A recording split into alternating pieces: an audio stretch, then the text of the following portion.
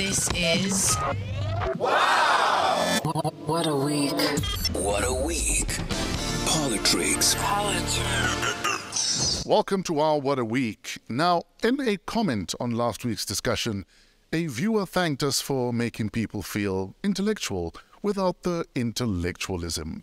We're not quite sure what that meant, but to help us with other tricky statements is our own Minister of Interpretation.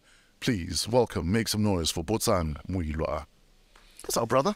Good morning and morning to the viewers, Fresh. And I'm actually impressed with the comments and the viewers. Now I've got a title of Minister of Interpretation. Yes. Well, when I saw that comment, without taking time on our work on that, actually, and I've seen a lot of people comment saying, we have simplified the understanding of politics. And somebody wrote to me and said, I'm a general person, I don't follow politics, but I like your show with Fresh because what you do is you talk the language that a normal person can understand. And I think that's what we should continue doing, because we are targeting the masses to understand politics outside politicians and parliament. Yeah, taking the politics out of politics. Absolutely. Local government collapse. Let's talk about the West Rand and Ekurhuleni.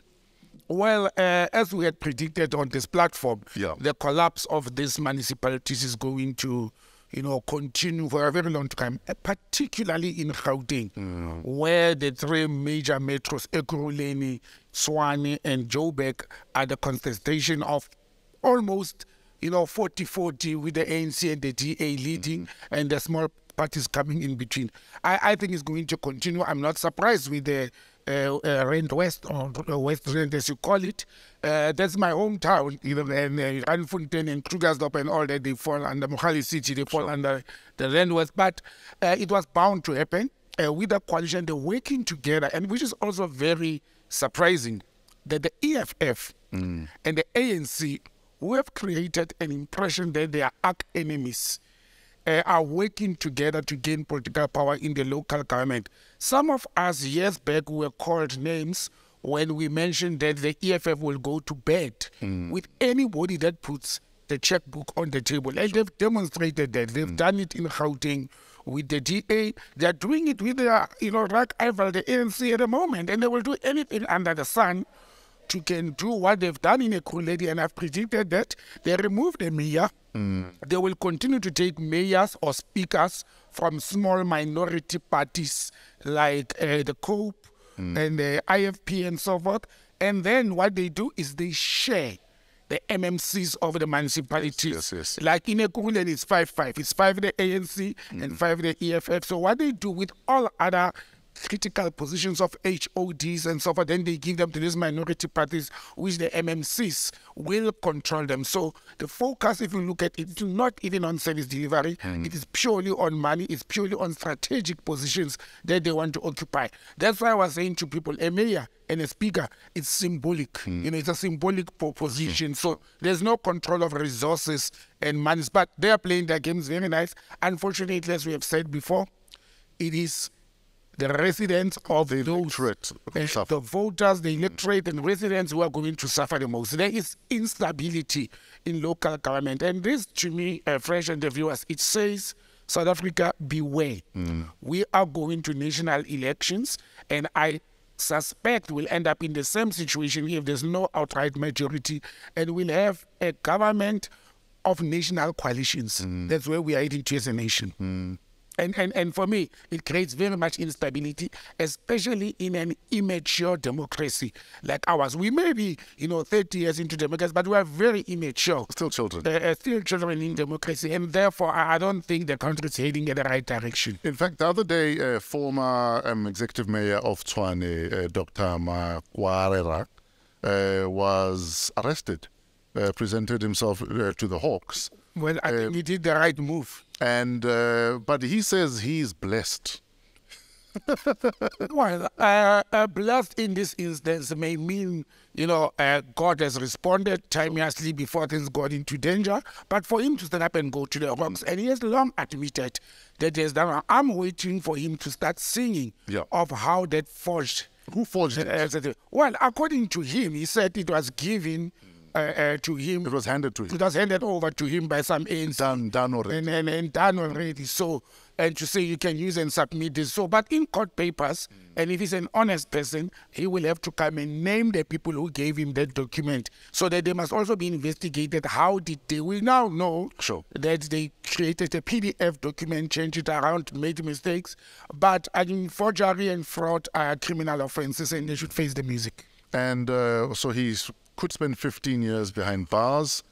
And that's the maximum term, or you can, but you know, the courts will look at various aspects. And I suspect Dr. Makwarela is going to turn a state witness in this process to be exonerated. But he must still refund the just under 2 million rand he earned as a salary, though. Absolutely. That's what the Municipal Finance Act prescribes, and that's what the rules and regulations of the account prescribe. So he must refund. And we spoke about it, that the one court in the KZ and the High Court in the KZ came with a ruling about people who are earning monies irregularly, that they must now pay back. I think we are on the right track. It's a good start. It's a good start. But is it enough, though?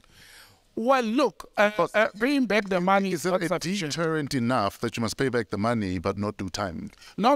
I don't think that's what the law prescribes. The law, they would say you will pay back the money that you illegally earned, but you will still face prosecution. Yes. So it could be double. Paying back the money is what you earned illegally. You know, this goes back to the issue of saying you earn this money illegally. We are taking back what you earned illegally, but there's a crime committed as well. So you will still face the crime. G4S managed the prison in Mangaung, yes, where our Michael Schofield escaped from prison after a body was burnt in the cell he was supposed to have been in. They were summoned by Parliament. They pretty much gave Parliament a middle finger and said, "You must subpoena us." Well, you know, fresh. Why the arrogance? And surely just show up and explain.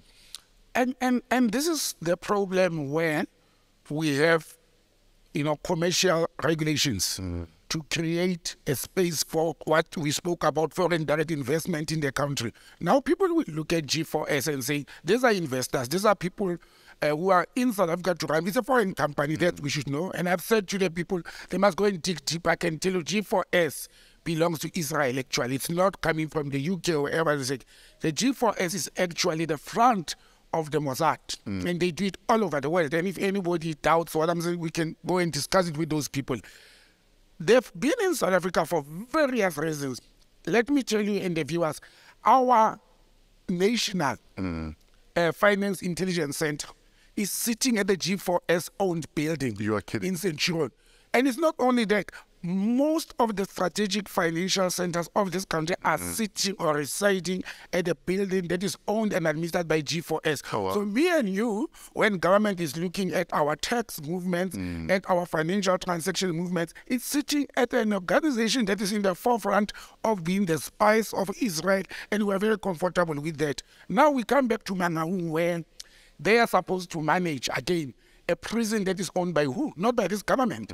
A prison that is co-owned by this government or co-administered by this government of ours, and some consultant from the US, the UK, and Australia. G4S ropes up again, and they are the ones responsible for security there.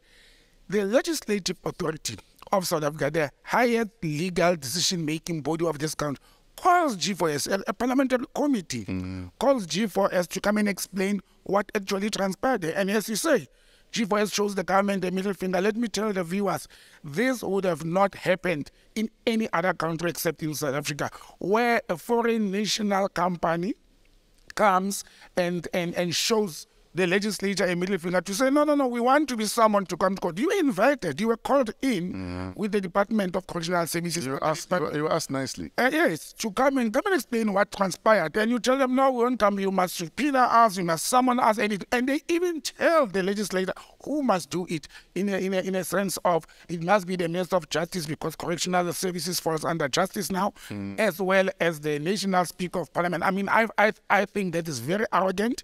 And in a normal country, actually, the directors of that company, the works should have picked them up and locked them up in order to comply with the rules and regulations of this country. But, disregarding the law in South Africa has become a common thing. That's why common people, normal people like me and you, we sit here and we break the law because those in the upper echelons of the country and political, they're doing the same, and they're getting away with it. We saw it with State House. Yesterday we saw it with the PIC. Now G4S is showing us a middle finger on a very serious crime. A crime of a criminal who has committed crimes that has put us in a very bad space as a nation. Could we move to the public protector? Yes. And the inquiry into her fitness to hold office. So apparently it's been halted because of budgetary constraints. Yeah. But there's also an argument, though, that the process has been almost made to drag by her team so that before we know it, her term is up and you can't get rid of it. And then she leaves on her terms. Absolutely. In fact, wouldn't you do it? If you are my lawyer, wouldn't you drag a case until I end my salary, until my term ends? But Advocate Moiloa is left with few months in the office. The term is ending, I think, around October this year. So there's few months left on that term. Even if there were no budgetary constraints, trust me, the way this has been going in a snail pace, it was not going to end. Or if it was going to end in September and then his term ends in October. Now, we should start applying logic in some instances. You know, common sense must prevail before we get into the budgetary issue. Common sense should prevail. Government is supposed to say, is it worth pursuing this thing? What is going to come out of this? You understand? Oh, let's go and reach a settlement with this person. Walk out clean. We don't want you anymore. We'll pay you your money, you know, to the end of your term. You walk clean and we continue as a we save money. You understand? But there's something very disturbing that I thought about as I was coming to the studio this morning. That, you know, I think Advocate Moiloa's case, it's a classical example of abuse of women in power in South Africa. And the women organizations and bodies, the women's leagues, everybody's silent. This woman is being subjected to something that nobody has ever been subjected to. It started with the judges in court. Almost every case of hers, we knew that it would be thrown out. Almost all, especially when it involved politicians and senior politicians. Secondly, her own rights at the moment, not as Moiloa, as the public protector, are being violated. And I'll explain to why. The Public Finance Management Act, or even the budgetary procedures of the Chapter 9 institutions, they make it very clear that when you are facing a legal, you know, challenges or any legal process in court or any inquiry, as the public protector, not as an individual, there's a budget that is allocated. The legal budget of the PP office will fund that. Okay, that's the first step. Now, those resources, there is no ceiling. The government did not put a cap of up to how much can one use in that. The first mistake, we make laws and we don't think ahead of what if a person... What's the worst case What is the worst case scenario? They didn't do that. Now the budget is exhausted. It is not her. And that's where the media is failing to report properly. She's not delaying the case. It is not her. It is the department or the institution that says, we have run out of money to continue helping you. But she's got a right. She's got a legal right of saying to the people of South Africa, I'm sitting in that dock, facing that committee as a public protector. I'm doing my duty. So you can't tell me you are without money. I need legal representation, and I'm entitled to legal representation. Now he has written to the President of the Republic and the Speaker of the National Assembly, giving them until Thursday to get a respond to I need legal representation. And you can see the response is very smart. She doesn't say, I don't care. I said, I need legal representation. How you get it, where you get it is none of my business. I'm entitled to legal representation. And I think she is well within her rights to do that. You know, let's remember what the media and the people of South Africa did with Jacob Zuma. And I'm relating it to this case towards Zuma being impeached or resigning. The people were making noise that he's costing the state a lot of money. This case that has been dragging for 18 years now of the arms deal, and he will do appeal after appeal after appeal. And I used to say to people, we created that platform. The law makes provision for that. Me and you, we are entitled to do that. Whether we are using or abusing the law, it's not the case.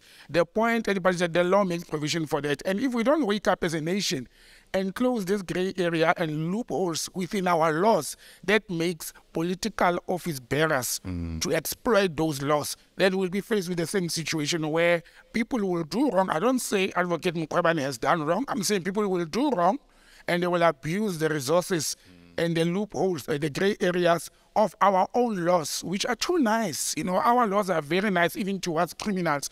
We read on the best case of Mangaung how some criminals were telling on how that prison, which is a private prison, those people are having 3-course meals, they have to have 3 foods per day, something that a normal person who doesn't commit crime in South Africa is not having access to. Sure. And these are some of the challenges with our laws and our constitution talking of human rights, but that's the price we are paying now. We must pay Advocate Mkhwebane's lawyers, and we know the senior counsel, they don't come cheap. What do you say about people saying, but why is she playing the victim card? Why is she playing the woe is me, a black woman card? When the previous public protector is also a woman, that is black, that didn't go through that. Well, my view on that, I don't think it's a black woman card per se. I think the previous public protector was also under attack a lot, especially towards the Jacob Zuma case. But I think it's more politics than being a black woman. I think the divisions within the ruling party, and these people have history from the ruling party, are appointed by the ruling party, even if they go through vigorous processes. But I think she's been seen being from the camp of Jacob Zuma or the RET or so forth. And if you look at what has been happening, the SARS commissioner himself, the former police commissioner, so everybody who was seen in the past as being from the other faction of the ANC, the system is dealing with them. And I said, so I think it's more of, instead of gender and race, I think it is more of political fighting within the ruling party. But for instance, the cases, like the litany of cases that she lost, surely were based on fact and law and not politics. Or are we naive to believe that? Well, if I have to put it on the table, and I've followed them, almost all those cases. Yeah. Some had even similar facts with other cases which were presented of Mkhwebane and the predecessor, Julie Madonsela. And the judges will decide different with the same facts. But people who practice law, they will say the facts may be the same, but the way you present your case in front of a judge may be different. Look, there's human mistakes that were made. We shouldn't put a blind eye on the fact that there's human errors. If we have to believe the reports we are seeing in the media, that Advocate Mkhwebane is that. But who in our jobs do a perfect job 100%? Well, people were saying it's case after case, case after case. But fresh, it will take people who do not believe that our judiciary is captured to believe that the loss of those cases was normal. I'm one of the people who strongly believe that judges are human beings. They've got a price check on their heads, and they also follow some political inclinations, whether we like it or not. And I'm telling you, some of these cases, if it was another person sitting there who was not being seen as a proponent or a supporter of Jacob Zuma, the other faction of the ANC, it would have been a different ball game. But again, maybe this teaches us that in future, people who occupy strategic positions like Chapter 9 institution must be people who are not politically aligned. Look, we are all having a right to belong to political parties or to vote political parties of our choice.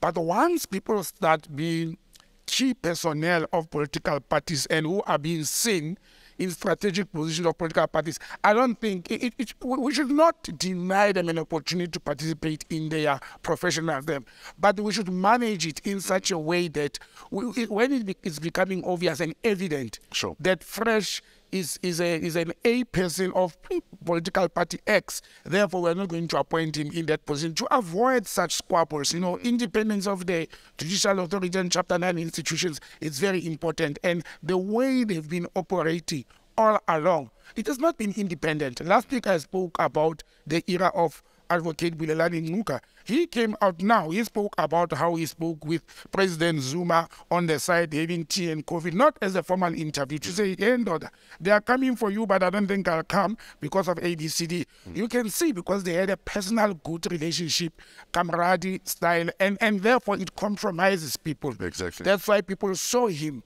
as a person who did not want to press the button to lock Jacob Zuma up. And it is because of the comradeship. I don't say people must not be comrades. We have families and comrades and friends who are in politics, but it's how we manage our political system. Geopolitics. We have Trump, we have the tumbling dollar, and we have countries increasingly saying we want to trade directly, not with the US dollar. I think the collapse of the US dollar and the US empire that has been happening for over 200 years is gradually fading. I don't think it will come absolutely to an end. America is not going to take this thing lying low. Yes. They are not going to do that. They will fight back. They've actually started showing the fight back. We spoke about the visit to Africa last week. We saw this week that they sold and opened some big coins and gold reserves in response to what Russia, China, and the other countries are doing. So the USA is not going to take this line low. I think if I have to speak for the Americans, or if I was an American, I will bank on Bitcoin. And as well as gold reserves that they stole from Africa and other countries for many years. I bank more on that than on the dollar, because the dollar is every day seeing it slow down. And if countries like Kenya, who for many years were seen as puppets of the US, stands up now, they've got a president who stands up and say, hey, fellow countrymen, those of you who are hoarding dollars, start getting rid of them. We are going to start trading with the Kenyan shilling from now for all imports that are coming to our country. But many other countries have responded to that. You know, it started with obviously the BRICS member states. And now the other difficulty that America is going to start noticing is that Japan, which is normally not involved into this international squabbles, sitting there in their corner, they stood up and they said, you know what, NATO and the US and your friends, bugger off, we're going to trade oil at a capped rate with Russia, straightforward. We don't want to waste our time. So Japan is taking care of its citizens.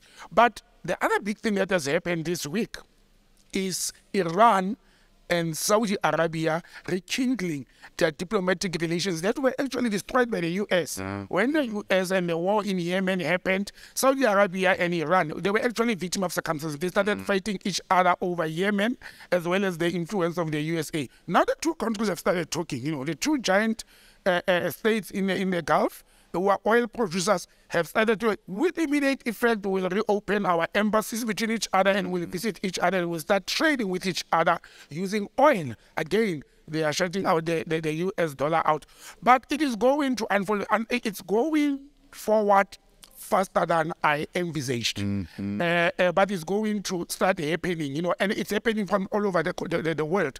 You look at Latin America, you look at Africa, you look at the Middle East, and you look at Asia. Actually, the Southeast Asian countries are having a meeting as we are sitting here, discussing on them coming with a currency that will be used in Southeast Asia as we are sitting here. Now, there's BRICS, the Southeast Asia, there's Latin America and the Middle East talking about the currency they can use. I hope and wish Africa could follow suit and start talking about the currency we can use to trade in the continent. But are we going to go with this so-called New World Order when we're having US dollars thrown at us left, right, and center? It is going to be difficult. We are sitting in a continent of like 52, 53 states, depending if we recognize the other state in dispute.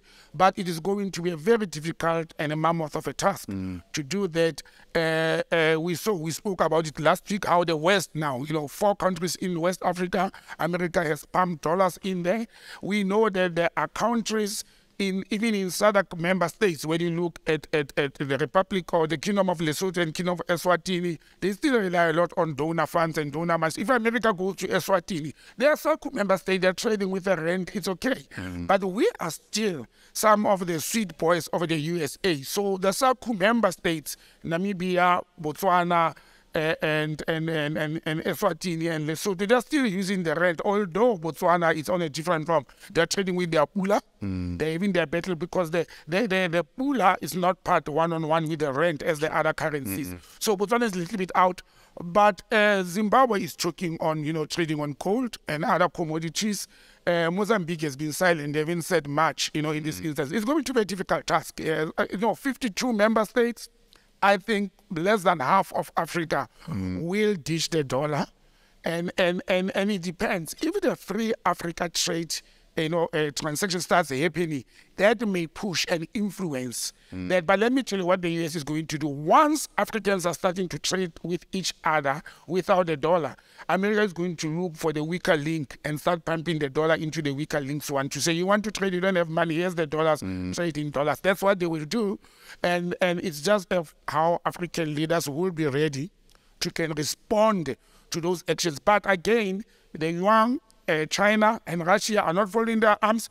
So as we said last week, it is scramble for Africa. It is no longer that one of Berlin, Yes. in the yesteryears. It is a new one. It's an economic scramble. It's not bombs. It's not a neo-colonialism. It's not colonialism and occupation of Africa. It's who has the bigger fat check to can recolonize Africa economically.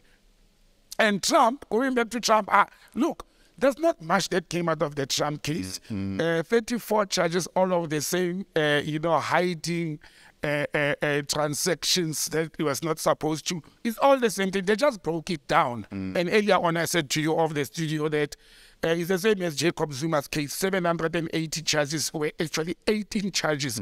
And Trump is facing one charge, in my view. It's one charge. They broke it down to make it worse, to anger the people more. And I think to keep him out of the race for the next year, for the next election. But do you think it's political, or do you think it's the chickens are coming home to roost for Trump and the way he did things?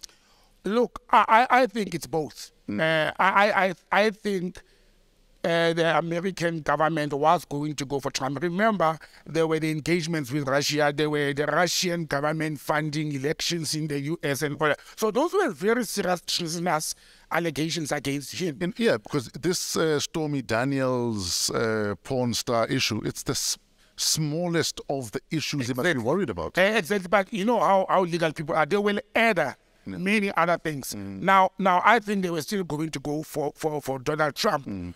But I think what fueled the American government to even pressure now is him announcing that I'm coming back to contest the elections, because once he comes back, it will be easy for him to can kill this case and put it aside. You understand? But they're going to stop him as well. This is also to stop him to say, you are facing very serious treasonous charges, therefore you cannot contest the next elections. Let's hope that this will end before the next U.S. elections. But I doubt if it will end for that. Cases in America, they are like in South Africa, they can take many years, especially when you are dealing with somebody like Trump, to who has the money. Then he can delay. But one thing that I found very upset in this whole case, that Trump was funding or fueling a possibility of a war and wars in other places and regions. Trump is a businessman. Look, war is not good for real business people. I don't think it makes sense, and that's my view. I don't think it makes sense that he should be accused that he was funding wars that will affect his private businesses. A normal businessman will not act in that capacity or in that manner. He's the only American president, only one, who never started a war or fought or shoot or destroyed any country during his reign. That should tell now. Somebody who didn't fight, and that's where common sense comes in. Somebody who didn't bomb any country during his reign as the American president is being accused of funding and planning and fueling war somewhere within the USA. It doesn't make sense. I hope he's got good advisors. And in closing, the DA Federal Council, is that what it's called? No, the DA conference that happened last weekend. Obviously, I mean, John Steenhuisen was going to win. We expected that.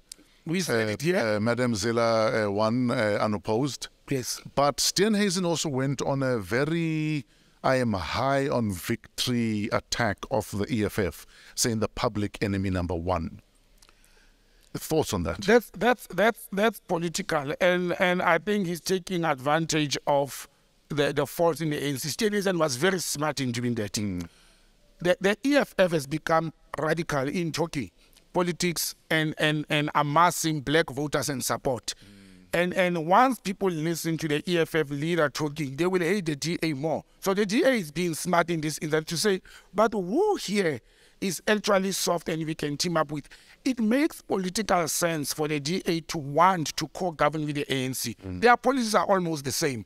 And I said they don't have any radicalism in ANC policies. They talk of non-racialism and things like that. So it makes more political sense for the DA to say, if things goes down less than 50% for the ANC, who should we talk to? We don't want somebody who will get 10 to 15% of votes and will be actually a last child, in the back room who will give us problems. Let us talk to these people and say, we know you love governing. We know you love power. It's strategic. It's a very strategic noise that Steenhuisen is making, and he's actually saying to the ANC, if you lose, we are the first door you could knock at, and we can talk. And look, the ANC would be in a better position to work with the DA. Not to say it's good for us as black people in this country, but because they think alike, they've been operating and running the country the same way. And look at how the DA, a day or two after Steenhuisen announces, open arms. He reminds me the day Patricia Dilo was going around kissing, Helen Zille going around kissing leaders of other political parties and all that. He reminded me that time. 2 days after that, the DA goes and attacks the ANC for the Minister of Finance. I don't know what to even call this thing that the Minister of Finance has done regarding ESCOM exemption. But again, I think they proposed that the PFMA that they should not.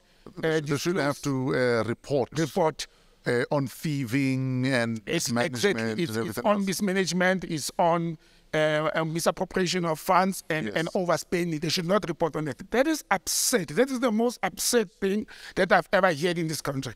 Again, fresh. The laws of this country, the PFMA, the Constitution makes provision for that. Now, how do we, as a nation, have a law or an act of parliament that makes provision to say if there are thugs, if there's overspending, if there's wrong spending, we can protect you. There's a law that can protect you.